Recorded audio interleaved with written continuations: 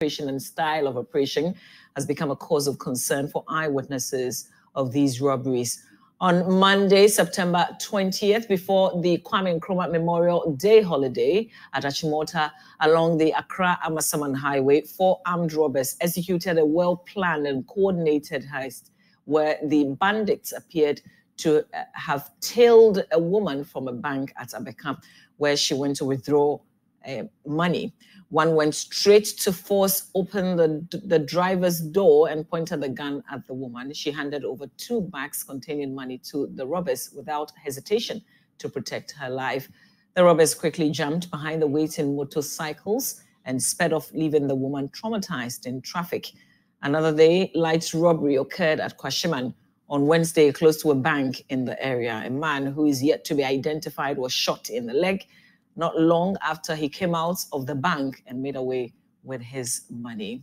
However, it is not immediately known if he was being trailed by the robbers who appeared on a motorbike.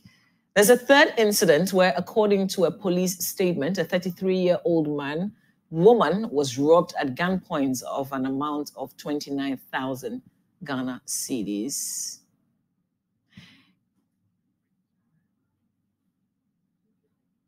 Let's share with you a statement from the police on this third case, where the police says the police in Accra are seriously pursuing 3 persons for allegedly robbing a 33-year-old woman, I beg your pardon, of 29,000 Ghana cedis. That happened on Monday, September 20, at gunpoint at Apenkwa. The victim escaped unhurt. However, a bystander sustained some injuries and is responding to treatments. The police is asking anyone with valuable information on the incident to contact the police on 18555 or 191.